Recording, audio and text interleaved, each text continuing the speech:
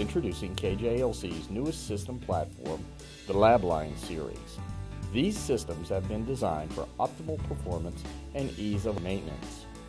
After a few simple disconnects, the base plate can be lowered and rotated outward, making the deposition sources fully accessible for target changes or general cleaning and maintenance.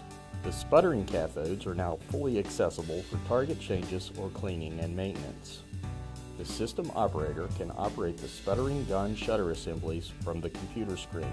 Simply click on the source that you wish to open or close. KJLC's new compact dome shutters are low profile, smooth operating, and offer superior protection from cross-contamination. The shutter can be quickly removed from the source by removing one thumb screw. No tools are required. Once the shutter is removed, the dark space shield and target hold-down ring can be removed. After reassembling the source and reinstalling the shutter, check for proper actuation.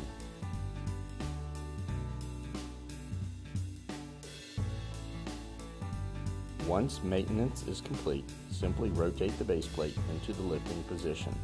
The operator is assisted with realignment by convenient stop bushings and locating pins.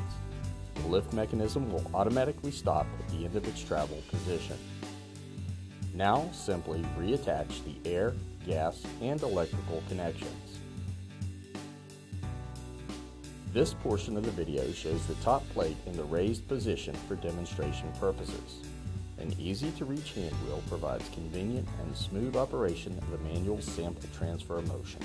A positive stop position assures proper sample placement in the load lock vessel. Once in position, a manual lift mechanism raises the sample for handoff. The transfer forks may now be retracted.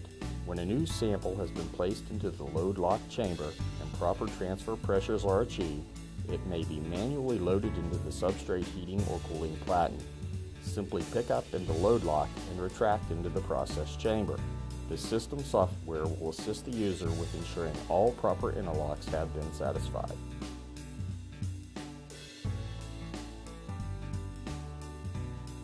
Notice the slow platen rotation. It is in the process of returning to its home position. This is controlled by the system PC when the computer control package is chosen.